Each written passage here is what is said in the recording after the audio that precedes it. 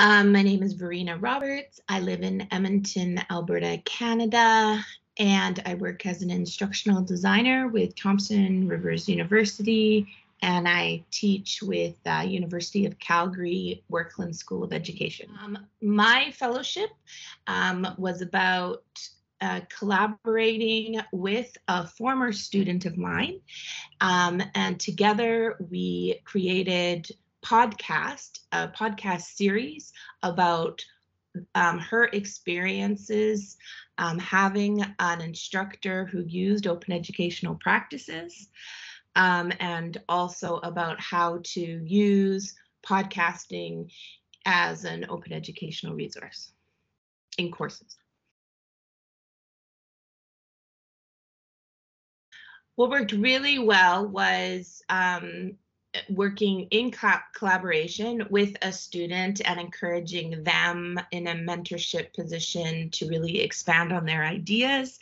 It also worked really well to have the opportunity to collect data that expanded upon some of the work that I had already been doing, with some research on open learning design in courses, and then having the student clarify or expand an idea on her perceptions. What didn't work well was our initial idea was that we were going to take the data from the podcasts, and that was what the research was going to be about. So how do we really look at open data used in a different way? And I haven't really got to that yet. So I would say the challenge was getting to the actual idea of what we wanted to do. But the good thing is I can still do it, and I'm going to do it. And the other challenge was at some points, it was more focused on my student rather than on me. And so trying to figure out how that relationship or balance worked.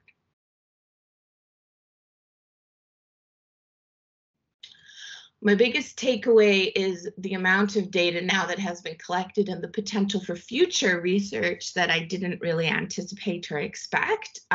So that's really exciting that there's more and more opportunity to do things, and also the expanded nature of my students' choice of idea of the open educational practices. So her perceptions and that data that I was able to collect really expanded upon ideas that I'd already done. So I'm able to connect two studies. Yes. So the challenges was really when the study became more about the student and not about me. But I know there's other questions that ask this, but that was the moment that I was able to connect with GoGN, and I got back on track and figured out how to make it more about me. But again, that's not really a bad thing, because then it was about two people instead of just one person.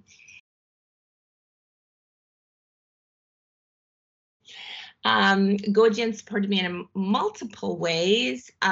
We had these check-ins, and the check-ins gave me an opportunity to talk about my research out loud so that I could better understand what was happening. I could ask for ideas about literature. At moments, I talked to them about technical things when we were doing some of the research about podcasting, on types of podcasting and what we should do. And also the whole community supported us, because we wouldn't really be able to do it because we turned to them for our data collection, and we had a whole bunch of people that we were able to just ask questions of at the beginning of the research, and using online surveys, and so many people offered their advice. And then GoGN specifically, like the team, the people who are paid for, did more of the specific focusing, as I say, literature review, answering questions, and guiding me through the experience.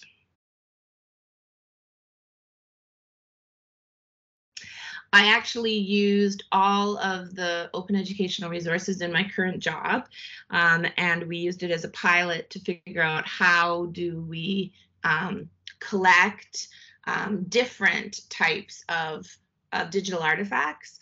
So we had the blogs, we had the podcasts, we had different types of, as I say, digital files, and then we collected them and we put them into this new library project that we're working on to create repository at our university. So that really benefited me in my job because I was able to discuss that. And in other ways, it benefited me because of this potential research that I still can do and want to do, and it because it connects back to what I was already doing. I think I would tell them, like any research, you go in with an idea, but you might not necessarily get the answer to what you think you're looking for. And that's okay. And the fellowship is an opportunity to explore things that you want to do. So it's more like your dissertation because it's not restricted by outside forces that tell you what you have to do, or grants that are telling you this is what your research question is. You get to choose which direction you want to go in. So it's a really good opportunity to do something that you're passionate about. Chrissy's fellowship was an opportunity to connect people all over the world, and makes me even teary just thinking about it, in the middle of the pandemic. And she connected with us when everybody was really lonely and confused.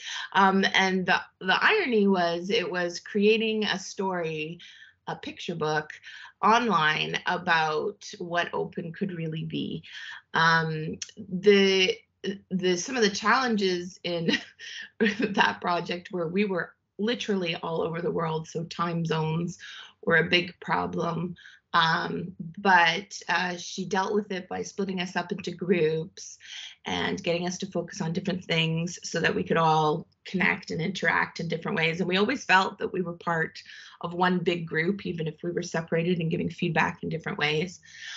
She also encouraged us all to write our own blog posts.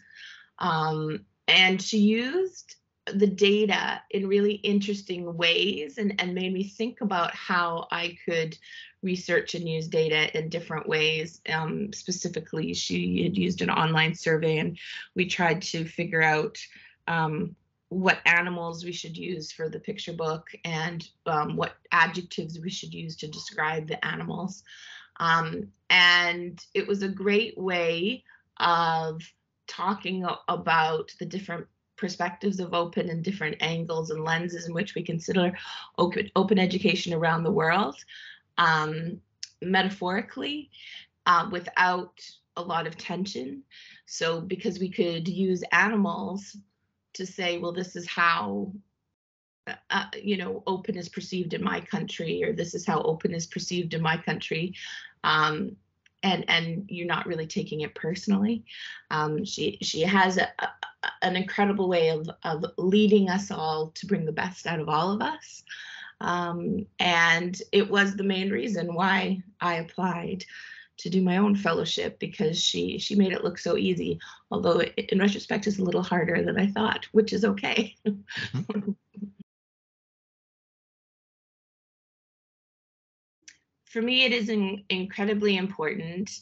I started with some other peers, and I'm still involved with them almost daily, connecting with them, and encouraging them to finish their own PhD. So I think that is the number one most important thing, that you start with your community, and then you never lose it. You still start giving back.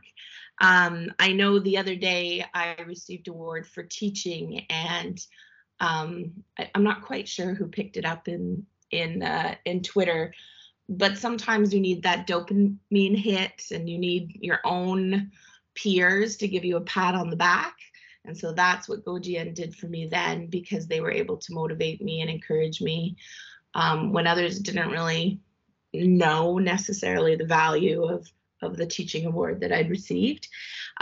because it was based on open educational practices. So I appreciated it.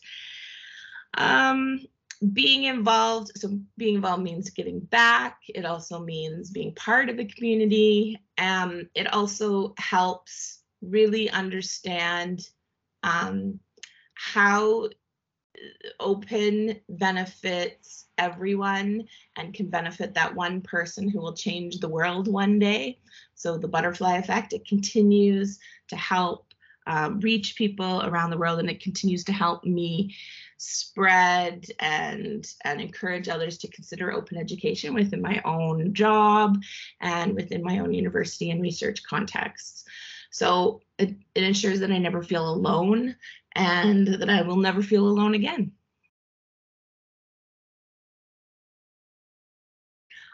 My advice would be to really get involved as much as you can. For me, that included connecting with others, especially others who are doing similar research. I know that some other newer GoGEA members have connected with me, and we've spent some time going over their research, thinking about what they're doing. And it never feel like members don't want to help, because we really do understand what you're going through. And we often can send you on different journeys or to people who can help.